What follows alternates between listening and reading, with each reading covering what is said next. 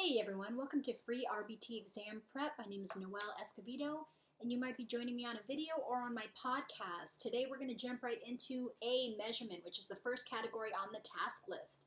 There are 5 subcategories: preparing for data collection, continuous measurement procedures, discontinuous measurement procedures, implementing permanent product recording procedures, and entering data and updating graphs. So let's jump right into it. The first thing for this first category, A01, is preparing for data collection. And don't mind my computer making noise. Okay, so when we're preparing for data collection, there's a few things we need to do. We need to read the data from last session, or yesterday, or last shift, however your company kind of structures it. You want to prepare your materials and programs for the current things that you have to do for that day based on the data for last session, depending on where they are. You want to make sure you have all the materials needed for implementation, and of course determine what you're going to be practicing for the day and have a plan for the session. What materials do you need? What visuals do you need? What cards do you need? What social stories will you need? What visual schedules will you need? As I mentioned, gather those materials, set up what you can first so the individual that you are working with doesn't have to sit around waiting. Prepare data sheets, write everything that you can beforehand to get them started before they are with you. And those are the things that you have to do to prepare for data collection. So that is section A01, preparing for data collection. Another note about data collection. Bear with me, my computer is being a little bit funny.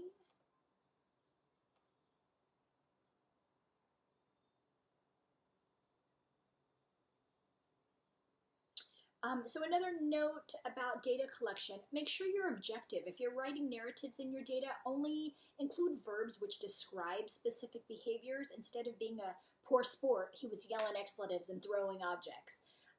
Be objective and unambiguous. Do not rely on internal states like hungry, angry, or sad. And remember that a label is not used for behavior.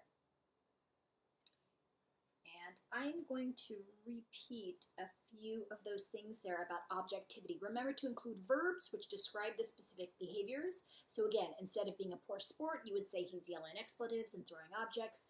Be objective and unambiguous. Do not rely on internal states such as hungry, angry, or sad. And remember that a label is not used for behavior, such as being a poor sport or he had good handwriting. You want to be very objective, okay? Now, the reason that we're objective in our data is because we want everyone to know exactly how to describe the same behavior. And we want everyone to know exactly what you're referring to, right? So if you say he was being grumpy, that might look different to someone. So make sure that you're precise in your wording, okay? The next subcategory is implementing continuous measurement. Now, continuous measurement means that we're recording every single behavior during an observation. Okay, so examples would include rate, frequency, count, inter-response time, response latency, and duration. And this is good for behaviors that have a clear beginning and end, okay? And that's continuous measurement. Just as a refresher, let's see if I'm going to talk about it a little bit more down here. Yes, I will. Okay, so count, also known as frequency, some of these have a little bit of crossover, so I'll explain that in a minute. But count is the tally of the number of occurrences of a behavior. For example, 1, 2, 3, 4, 5 instances of SIB. Frequency, sometimes count and frequency are used interchangeably, okay? When you add a unit of time to count and frequency, that makes it rate. So it's the count per observation of time. So for example, 20 instances of SIB per hour, that turns it into rate, okay? And you want to be familiar with data sheets for each of these and how you would record. So these are good for things like hitting, kicking, spitting, repeating statements, or manding and requesting items. Okay, so we talked about count and frequency, and we talked about rate. Okay, one note about count and frequency. It's not great for super high rate behaviors because it can be too difficult to track. So if someone has 500 instances of SIB in an hour, you're not going to be sitting there going 1, 2, 3, 4, 5, 6, 7. You know, and even using a clicker would be challenging to keep up with the behavior. Okay, so it's not great for high rate behaviors. Just a little note there that if you're observing behavior for 30 minutes on Monday and 1 hour on Tuesday, you're going to want to double the 30-minute observation because they have to be comparable, right? You wouldn't be able to say, oh, he did 3 per 30 minutes and 1 per hour. You'd want to make those both an hour observation time. Okay, duration is the amount of time that a behavior occurs. So for example, screaming lasted for the duration of 10 minutes. You would record the start time and the end time and how long it lasted. This is good for a tantrum or an outburst or sleeping or a seizure. Inter-response time, that is the time between 2 consecutive instances of a response class. So that's the time in between the instances of behavior, okay? So if he had, if you were measuring the IRT of someone drinking water, you would measure the time in between the sips of water, okay? Response latency, this is the time that it takes a person to respond after they're presented with an instruction or a stimulus. So, for example, if someone said, "What's your name?" and I went, "Noel," that would be a delayed response latency. It took me 6 seconds to respond, and sometimes we want to decrease that latency. Okay, next subsection, A03, implementing discontinuous measurement procedures. So we talked about continuous measurement, and that's recording every instance of a behavior. Now this one, discontinuous measurement, is recording a sample of behavior during an observation, such as whole interval recording, partial interval recording, momentary time sampling, planned activity check, and permanent product. And we'll talk about those specifically. So, and remember, you want to know how to fill out a data sheet for each of these, and you want to know what kind of behavior you would use what type of measurement procedure. Okay, so for whole interval recording, if you remember from our competency assessment, this is when you break a amount of time down into intervals, and they could be intervals of 5-minute intervals, 30-minute intervals. And basically in whole interval recording, the observer only counts the intervals that the behavior occurred during the entire length of the interval. Okay, so the observer is recording data for 5 20-second intervals. He or she will only count the intervals that the behavior occurred the entire, non-stop, 20 seconds, and it's reported as a percentage. For example, Jane Doe engaged in SIB 2 out of 5 intervals. Okay. And just so you know, whole interval recording tends to underestimate the rate of behavior because, you know, in order for it to qualify, the behavior has to sustain throughout the entire interval. So if the behavior occurred briefly, we would not include that as a plus or positive occurrence of the behavior. Pardon me. Okay, partial interval recording, same thing. We break down the time into intervals, and it could be 5-minute intervals, it could be hour intervals.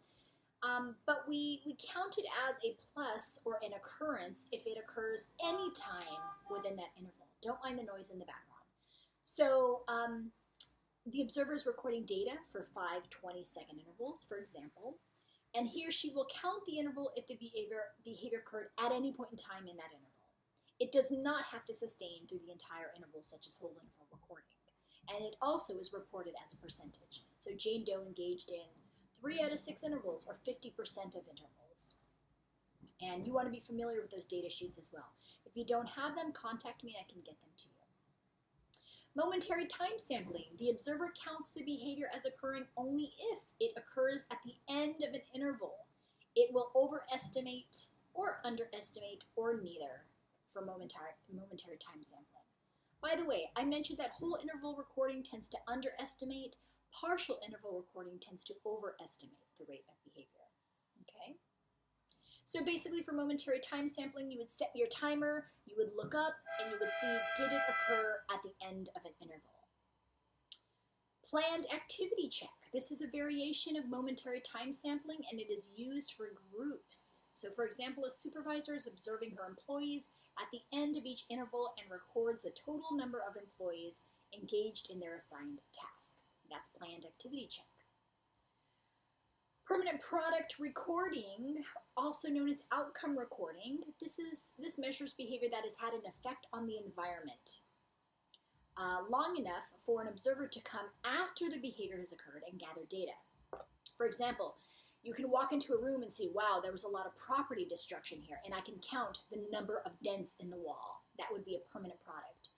Also, it's basically when there's a product left remaining from a behavior, even after the behavior stops. So if a child is thrashing papers around the room, you might come in the room and count how many balls of papers are on the floor. You might count how many bruises are left on an arm, even after SIB has stopped. This is how a teacher grades assignments. They look at a worksheet that has already been completed. That is also known as a permanent product or outcome recording. Okay, we've been through all the A's. Now we're at A05, entering data and updating graphs. You should know how to fill out a data sheet for duration recording, for frequency and count, for rate, for interval recording, partial interval and whole interval recording.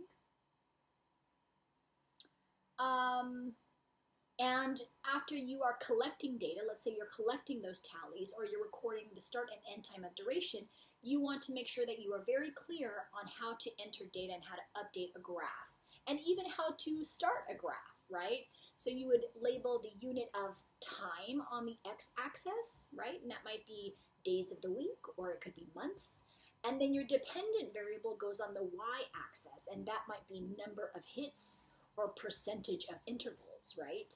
And then you would take that percentage, let's say it's 50%, you'd find the 50%, you'd put the dot, and you would connect it to the last dot, so you keep that line graph going if you're talking about a line graph, okay? So how do you fill out a data sheet, and then how do you input the data to update the graphs? You want to make sure that you're practiced on that. Make sure you connect with me to get exam questions, or so you can practice filling this out. Okay, a little bit more about data. When you're looking at a graph, you should be able to see a baseline condition, which is also known as the control condition, and then a line, and then you should see the treatment condition, okay? Okay, and for the most part, that's everything you need to know about data. Thanks for joining.